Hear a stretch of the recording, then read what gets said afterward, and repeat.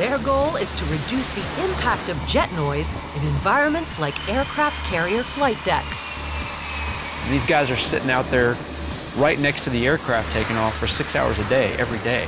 Guaranteed hearing loss. Even with full hearing protection, the sound's traveling through their skeleton into their ear canal.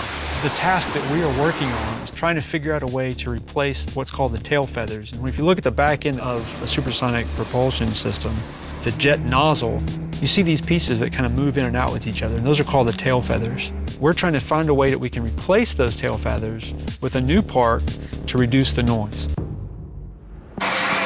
They'll use Schlieren imaging to compare their modified nozzle with a standard baseline one.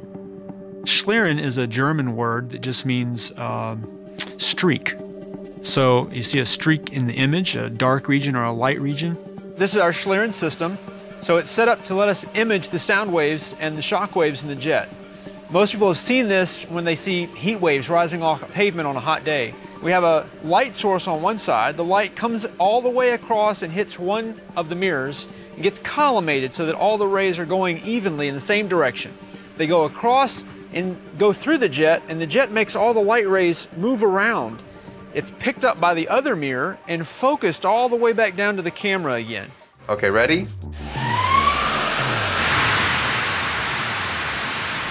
Yeah, so look at that. That's right there at about the right test point. Yeah, look at the shock motion. So that's a beautiful thing too. So this is our first result, and what we're seeing are a couple of things.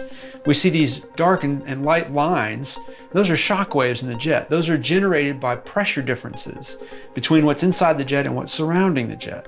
Those pressure differences can cause large fluctuations that make sound waves. There's also some turbulence that goes along, and it's just mixing up, but it's not mixing very well. So you have these large turbulent structures that go along and make large sound waves. You see that in the simulation as these acoustic waves that come off of the jet.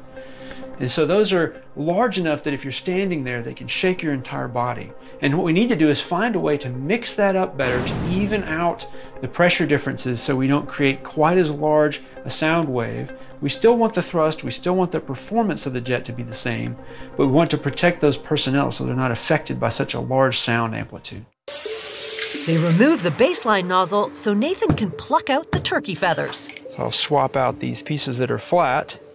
You can set one next to it. You can tell I'm putting in this new piece that has a shape on it, and that shape is going to cause the air to get stirred up and the pressure to get balanced out. It touches one of these contours, and that contour starts the process of the mixing, just like you got your spoon in your coffee, mixing the cream in there. And then as it comes down through here, it starts to stir a little bit more, and then as the air leaves the nozzle, it's got this nice swirl to it.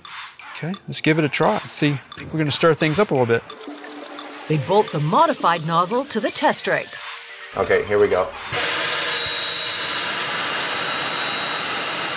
Oh yeah, so you see that's the mixing. Look at that. The little streaks coming out, that's the mixing part. Great, it's really awesome. It's exactly what we wanted to see. Oh, that's beautiful. That is fabulous. That is amazing right there. So we're really happy with the result. We have our first test here that showed the shocks and the mixing. We have our second test with the modified nozzle, where we put the little contours in there that mix the flow up. On the bottom, we see the shock waves, and if we compare that to the top, we notice there's still some faint lines here, but those shocks are minimized, and that takes care of one of the primary noise sources. The second thing we see are these turbulent structures that are going along. Up here we see these streaks that are coming off. The air's getting stirred up as it goes down the nozzle, and as it comes off of those contours that we installed, it's mixing the fluctuations between the jet and the surrounding air more rapidly. So what was down here causing a very vibrant sound is now up here still very powerful, but it's making more of a sound. And so it changes the impact on the observer so it doesn't affect their hearing so much.